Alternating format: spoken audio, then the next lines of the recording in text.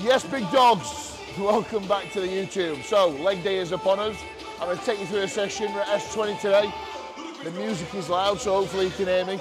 We're just going to get after it. Get a big session in, take you along for the ride. So, we have got first two exercises are calves, because my calves are shit, so I might have said that before, but they are. So we're gonna get stuck into calves. Two exercises, a standing and a seated. I've been using a new app called RP Strength. It's a hypertrophy app, which is like, it's a progressive training block over like 4 weeks. So you progress intensity and volume over 4 weeks, and then deload. So we are now in week 2. So I've got 2 sets of standing calves, 2 sets of seated calves, and they're both like myo rep match sets. So I'll take my first set, take the weight, and then the second set I'll do the same weight and match the reps. If I need to rest pause to match the reps, I will do.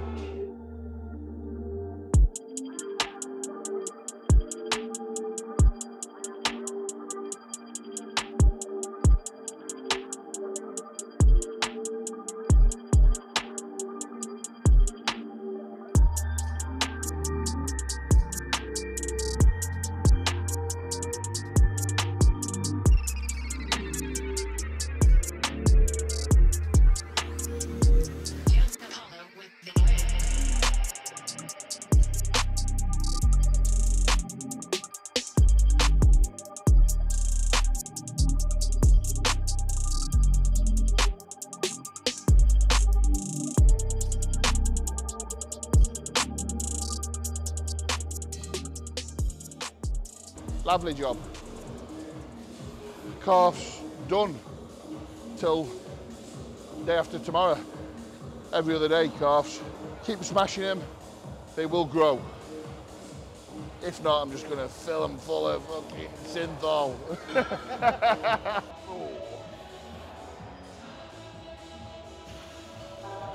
So on to adductors now. Get these out of the way. Because when I get to the end of the session, I'm taxed. One of the keys to having big legs, train your adductors. That thickness on the inner part of the leg and in the rear shot can really, really improve the density of the shot. So make sure that you don't skip calves like I did in my early days and adductors.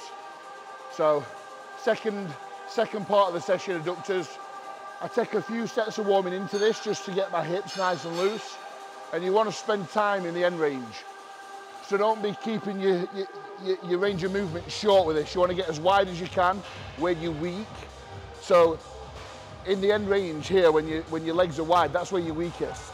So don't be worried about loading 3 plates on a gym pin and keeping your movement like that. You want to get nice and wide and spend time in where you're nice and weak. Get strong in that, your adductors will grow.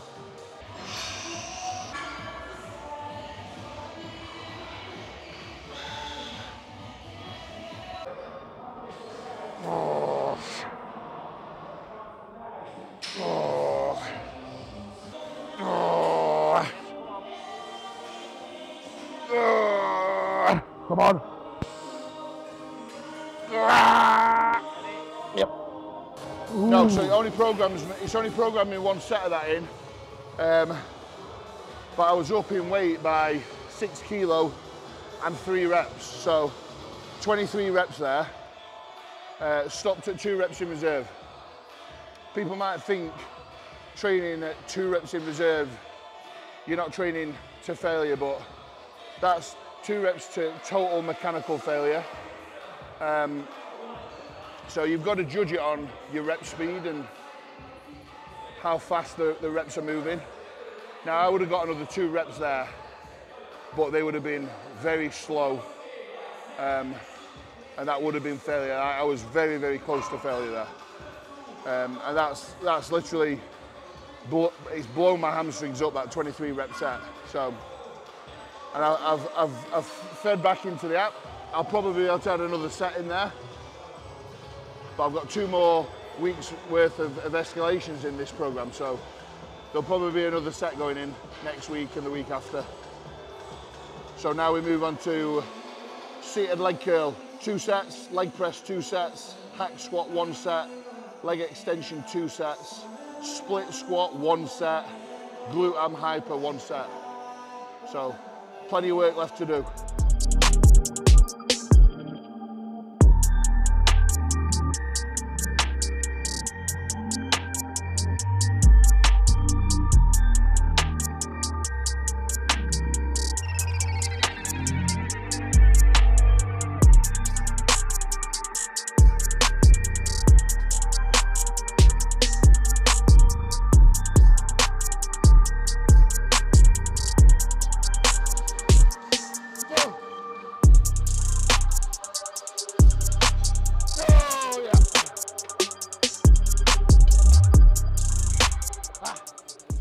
Very nice. Very nice. Set 1 done. 15. Up again there. Up in weight and up in reps by like 3-4 reps. So, intra-workout, staple for me through off-season and in prep. Performance while I'm training. So in here we have got 75 grams of Trained by JP Sustain, which is a tri-carb blend. Which has got added hydration electrolytes in there. It's also got in MPS Max, which is an EAA formula. Highest dosed patented ingredients in there. I've got 25 grams in there. On top of that, I've got 2 grams of pink salt for hydration, muscular contractions, replacing lost sweat. So don't skip on your intra if you're looking to maximize your performance and your recovery.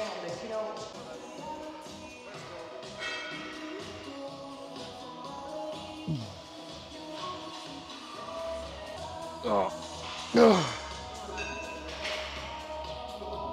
Oh. Oh. Oh. Yeah. Woo. Right, another myo rep match there. So you'll notice I did 15 reps on my first set. Very, very close to failure. Second set, I failed at 12. Well, within a very close proximity of failure. Rested for 10 seconds, which is the myo rest pause, and then finished the reps to match my first set. So that's the myo rep match set. So this is a new leg press to the one what I've been running recently. I've been running a hip press, so we're now onto like a pivot leg press. So what I've got pre-populated into my my logbook to run today, I'm gonna have to just take a little bit of a view on it and just sort of reset some numbers. So yeah, we'll just get after this one. And it's a myo rep match, 20 reps. So 2 sets of 20, which is gonna fucking light the quads up here.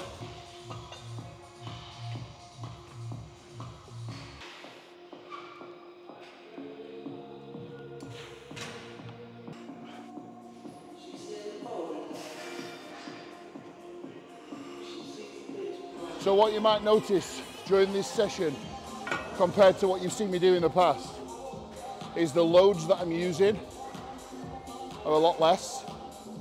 The reason being, since starting this new program, I've reset all my lifts and I'm aiming to get full range of motion. That is my full range of motion, and really sort of tax the muscle in the fully lengthened and shortened range. So I've had 500 kilo plus on this before for reps. I'll probably be working at maybe 60% of that, but the reps will look completely different.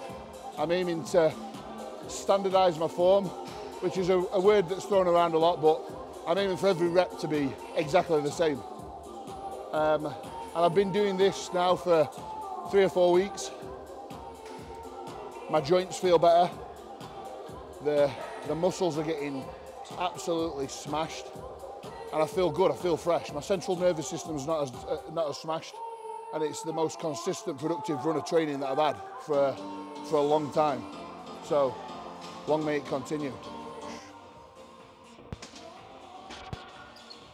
So what I'm doing here, I've just recorded that last warm-up set, just to make sure that foot positioning, depth, control, is all on point.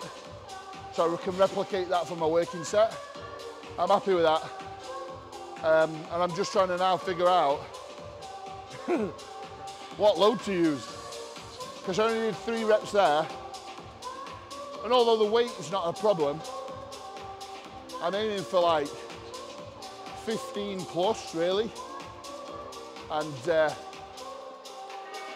get that control, 4-5 second eccentric on each rep with a micro pause in the hole, 15 reps is going to be a long set.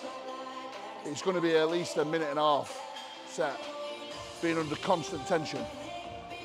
It's going to burn like a bitch. So I may run that load and just take it there and see where we go from there.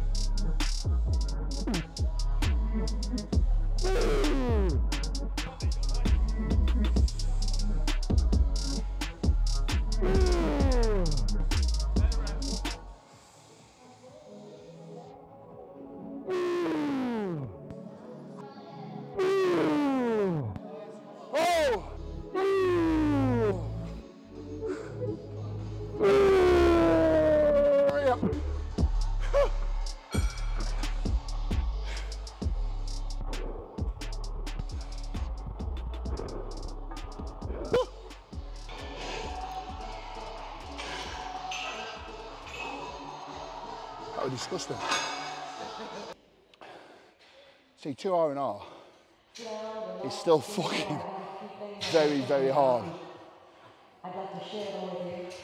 So I probably had 2 more like grinder reps there. But as you can see, that's not easy. That's a fucking hard set.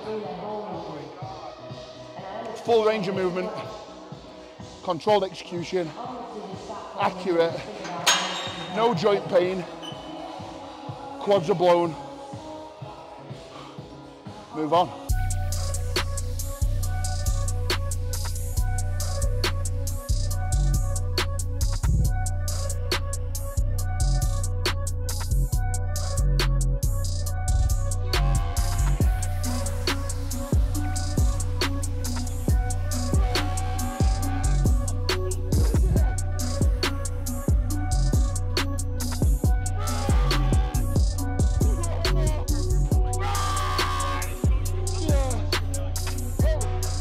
Did I have 2 more there? Probably. How you train, yeah. Yeah.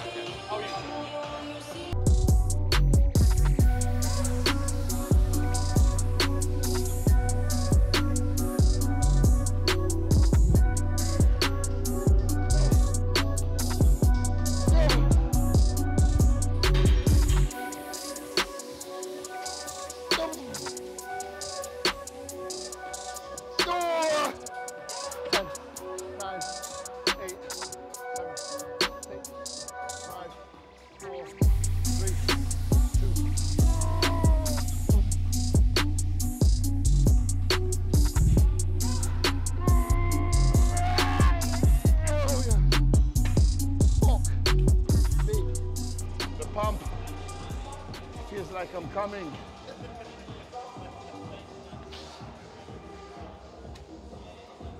I'm just coming all the time. Just going to run through a little bit of a tip here for how to set up your split squat, which I really don't want to do split squats right end of session. I've only just put these back in, so this is the first time running them again. And my quads are fried, my legs are fried, and I've got to do 150 kilo split squats, which is body weight. But anyway, how to set up a split squat. Arse on the bench, feet out in front, straight. You'll plant your foot, and that is your positioning of how you set up your split squat. So that is the distance from your working leg to the bench.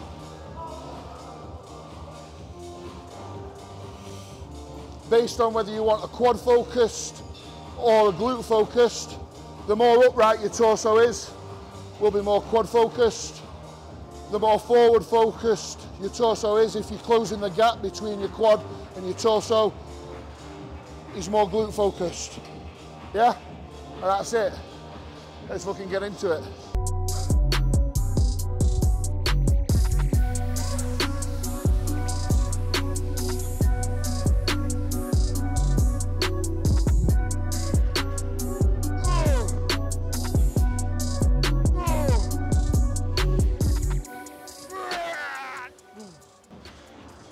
You know, that was a bit rough. I don't know how I stayed up then. Like Gandalf. I don't know how many reps I did. About 12, I think.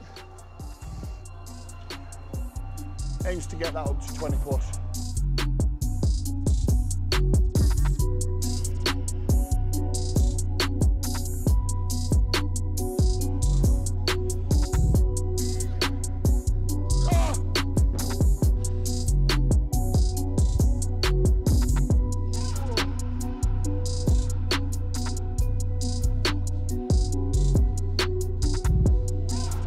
Right, they fucking hit the spot.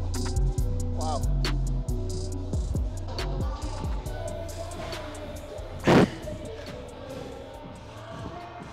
Fucking hell.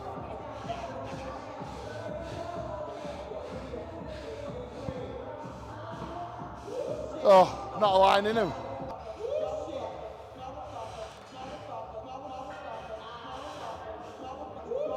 Let's see what they measure. I've never done this post-workout.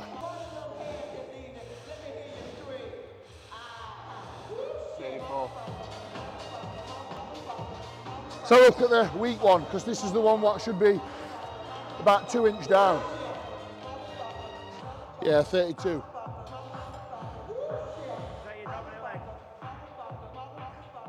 Yeah. Yes, big dog. So that is leg day done. Just had a little measure up for the clickbait, just under 35 on pumped. So I did measure him in the morning, the 33 without a pump. So 1.5 inches of pump,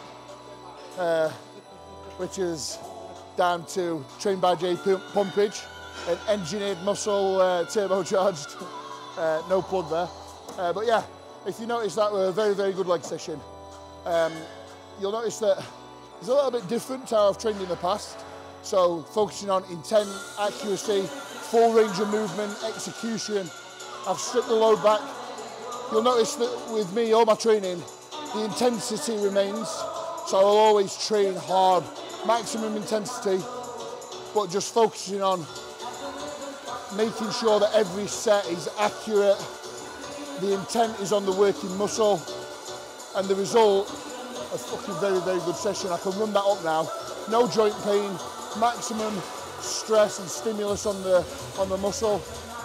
And yeah, I was pleased with that session. So thank you for watching. If you want to see anything else, give me a shout. Hopefully you pick some good tips up there. Please like, share, subscribe. Try and get 200 likes on this. Let me know what else you want to see. And there'll be some more YouTubes coming soon. Peace.